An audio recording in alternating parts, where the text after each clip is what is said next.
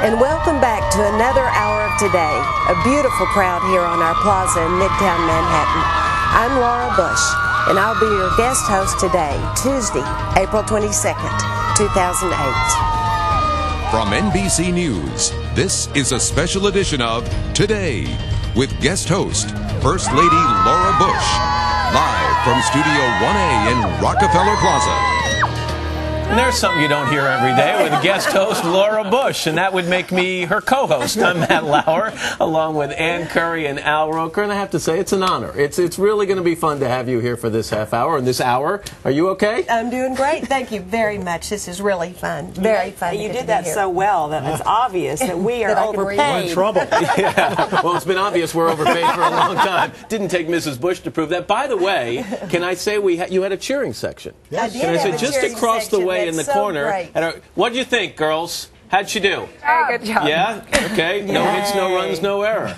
Anyway, she's a natural at this. She slipped right into our routine. You gave her some tips a little later on, but she didn't seem to need them. No tips at all. I mean, she talked to executive producer Jim Bell down in the control room for a few minutes. Saw that very interesting control room. But the truth is, I think that maybe being First Lady has completely schooled you on what it's like to be in front of the camera. So we're going to have some fun. This will be very fun. Yeah. By the way, I just want to mention something. You were here in New York last night preparing for your big moment here. That's right. Meanwhile, did you see what your husband was doing? I heard he was dancing. He was cutting the rug. He was cutting the rug in New Orleans. Actually, take a look there. Now, what do you think of those moves? The shoulders. I think he's practicing to dance at his daughter's wedding. Yeah, there you go.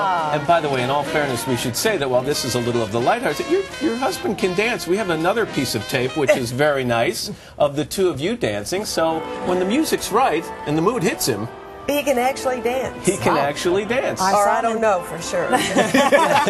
Which leads me back into the other kind of tape we have. We put together kind of a compilation. That was New Orleans yesterday.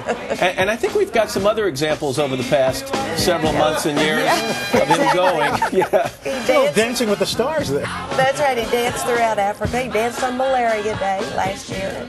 And there... danced waiting for someone to come meet him.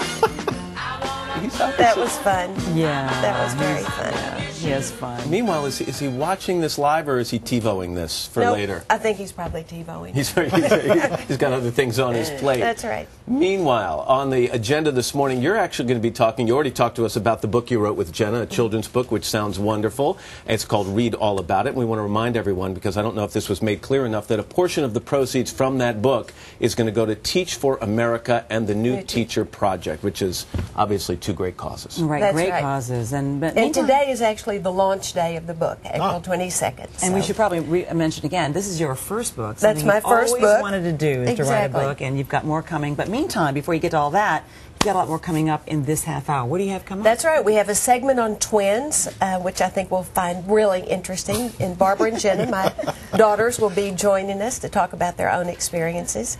Also, we'll get a tour of our home in Crawford, which we built to be eco-friendly when we built it in 1999.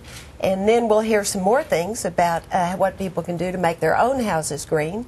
Then we're going to cook up some New Orleans po' boys with Chef John Besh from New Orleans.